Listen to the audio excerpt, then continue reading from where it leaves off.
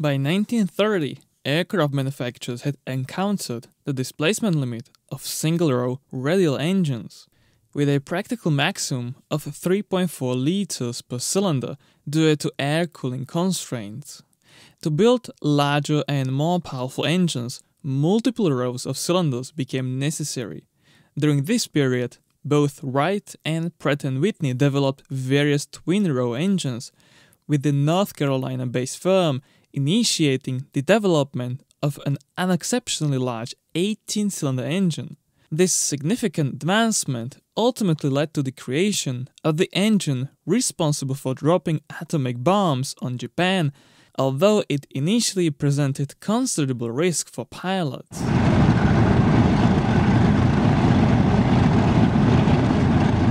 The work on the R-3350 engine commenced in January 1936, and by May 1937 they had successfully conducted the first test run of the engine.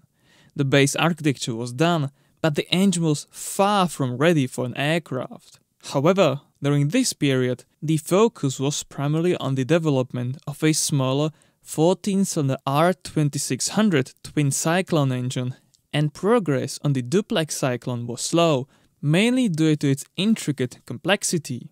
In fact, early versions were plagued by major reliability and running issues, including crankshaft vibrations, inefficient cooling, and destroying exhaust valves.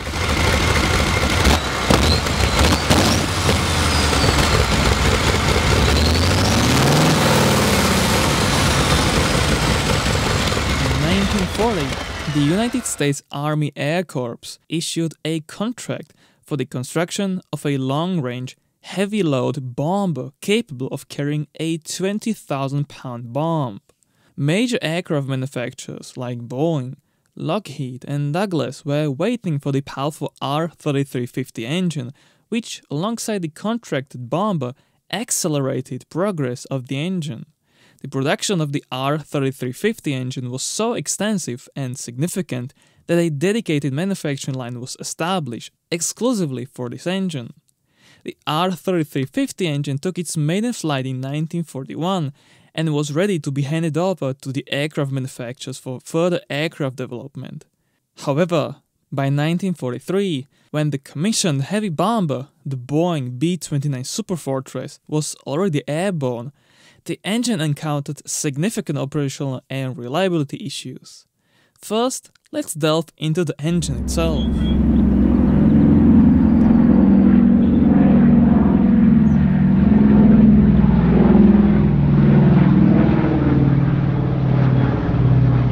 The Duplex-Cyclone, as it was christened, was an 18-cylinder radial engine using a 2-speed supercharger to boost performance at all altitudes. Despite being more compact than European aircraft engines, its design posed challenges that engineers had to grapple with. The R-3350 shared the same cylinder dimensions as its small 14-cylinder counterpart, featuring 3-liter cylinders with a bore of 155mm and stroke of 160mm, resulting in a 30% increase in displacement. The engine boasted a 3-piece forged steel crankcase, housing a twin-journal crankshaft with master and slave style connecting rods, which spun on 3 roller bearings. The pistons ran in aluminum cylinders with steel liners, capped with cast aluminum cylinder heads, featuring a pushrod design with 2 valves per cylinder. Although the engineers were initially confident about solving issues related to crankshaft construction, engine cooling, and vibrations, they encountered unexpected challenges. To address some of these issues, additional counterweights were added to the engine. However, the R-3350 experienced cooling problems with the rear cylinders, primarily due to limited clearance between the cylinder baffles and cowling. Engineers made various modifications to enhance low-speed cooling, including incorporating sodium-filled exhaust valves. Another serious concern was the high flammability of the magnesium content in the crankcase alloy, making the engine hazardous to itself. It was also known to eat up its own valves on a daily routine. During the development of the Superfortress, A prototype tragically caught fire and crashed due to an engine failure, resulting in the loss of all crew members. The R-3350 proved to be a maintenance nightmare and was responsible for numerous catastrophic failures, which the company struggled to resolve for an extended period.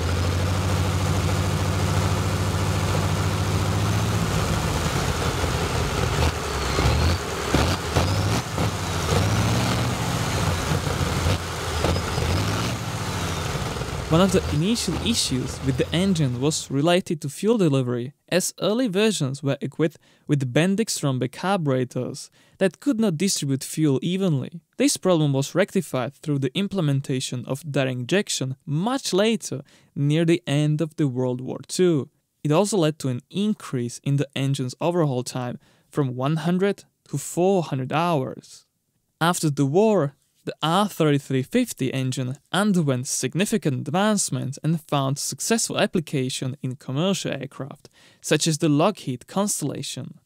Notably, a turbo-compound version was developed which efficiently recycled up to 20% of exhaust energy, providing an additional 500 horsepower. This innovation resulted in a comparable fuel consumption to the Pratt & Whitney R2800, while delivering significantly higher power, albeit with a slight increase in weight of about 100 kg per engine. The engine's reliability and the mean time between overhauls improved considerably, reaching an impressive 3,500 hours with a fuel efficiency of 34%.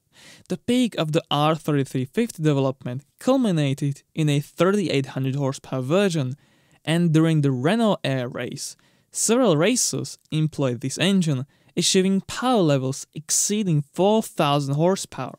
During its time, the Duplex-Cyclone proudly held the title of the largest aircraft piston engine until it was eventually surpassed by a different beast, a 28-cylinder Pratt & Whitney. Nevertheless, the R-3350 remained an unparalleled achievement in aircraft piston engineering. The total production of nearly 30,000 units showcased its immense significance in the aviation industry. Despite its initial flaws, the R-3350 played a crucial role during the war and beyond, contributing to the eventual end of the conflict. Many aircraft owed their existence and success to this remarkable engine.